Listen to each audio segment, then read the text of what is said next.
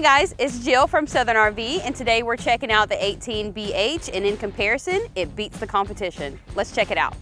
Now for a unit this size and at this price point, you would think that they would have the traditional electric and propane water heater, but we actually have the on-demand water heater for this. In this unit, even though it is a smaller unit, smaller size, there is no lacking anywhere. It still has a very large bed, a huge shelf above the bed for storage. Now the dinette is still large enough to fit 4 people, 4 adults, loads of counter space over top, 2-burner stove top, great size sink, and an amazing electric fireplace there.